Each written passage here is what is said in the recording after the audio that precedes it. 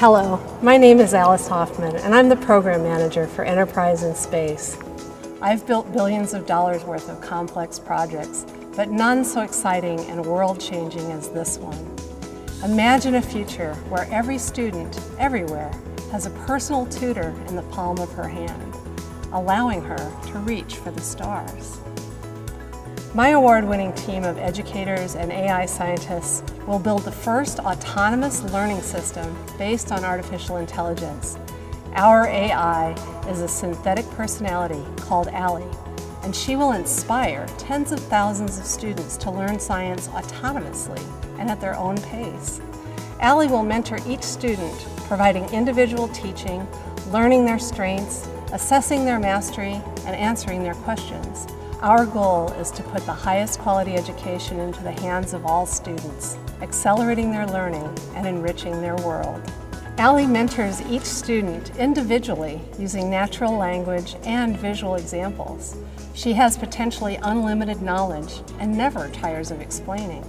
Allie enables each student to go beyond any curriculum because she is attuned to each individual's thinking. She is expert at huge amounts of human knowledge, but she never forgets each learner, what they know, and where they are going. Allie engages in a Socratic dialogue to continuously assess each learner's mastery and adjusts her teaching accordingly. Allie is being engineered on Value Spring's Enterprise Mind, artificial intelligence software, and IBM's Watson. She is being taught by some of the world's best teachers. Let's watch how Allie interacts with students. Hi, my name is Allie. I'm an artificial intelligence, and I'm here to assist you. My goal is to support each student as she or he learns autonomously. I pinpoint student learning problems and advise steps for support.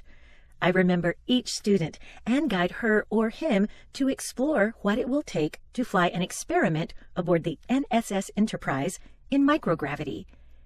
I help students learn about the web of human knowledge, connecting science and technology to the history of ideas, art, and literature. What's your name? Finn. How old are you? 6. Hi, Allie. I'm Tia. How old are you, Tia? I am 17 years old. What would happen if you dropped a feather and a hammer on Earth? Which would fall first? The hammer. Excellent. Well, in my left hand, I have a feather. In my right hand, a hammer. And I guess one of the reasons we got here today was because of a gentleman named Galileo a long time ago who made a rather significant discovery about falling objects in gravity fields. And we thought that where would be a better place to confirm his findings than on the moon. And so we thought we'd try it here for you. The feather happens to be appropriately a falcon feather for our falcon. And I'll drop the two of them here, and hopefully they'll hit the ground at the same time. How about that? It proves that Mr. Galileo was correct in his findings. And what would happen if you dropped a feather and a hammer on the moon? It fall at the same time, though. Excellent. What does the moon not have? Air? Bravo! I am going to fly aboard a satellite that orbits the Earth named NSS Enterprise, and I'm going to ask students like you and your friends to design experiments to fly also. What kind of experiment would you like to fly? I would like to do an experiment with tiny squids. They'll float up the tube into the spaceship. Hi there. What's your name and how old are you?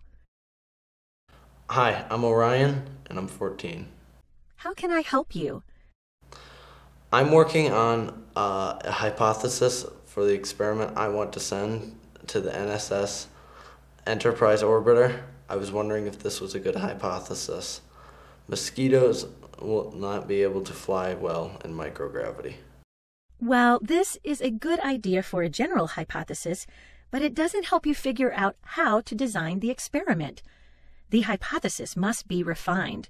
Your hypothesis should be something that you can actually test. So you need to be able to both explain what you will do and measure what will happen. Try telling me what you are going to test. How about mosquitoes will not be able to control how they fly in microgravity? Now you are heading in the right direction. But the hypothesis is not really testable. You need to design an experiment around the research. All right.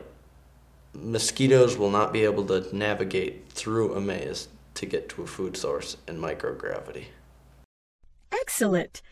That is a good hypothesis. Hi, Allie. I was wondering about any studies that have been done regarding the relationship between gravity and observations of Earth's climate. Have there been any studies or experiments done on this topic? There are hundreds of references on the internet regarding the relationship between gravity and Earth's climate data. Can you tell me a little more? What other aspects of these relationships interest you? Of course. I'm interested in the correlation between gravitational concentrations on Earth and Earth's changing water cycle due to various energy balance processes such as solar energy. So what might be the best way to demonstrate these relationships? I have reviewed all the text and diagrams related to these subjects everywhere on the internet and find that this type of research is conducted by a pair of identical Earth-orbiting spacecraft. The most interesting results can be found at these links.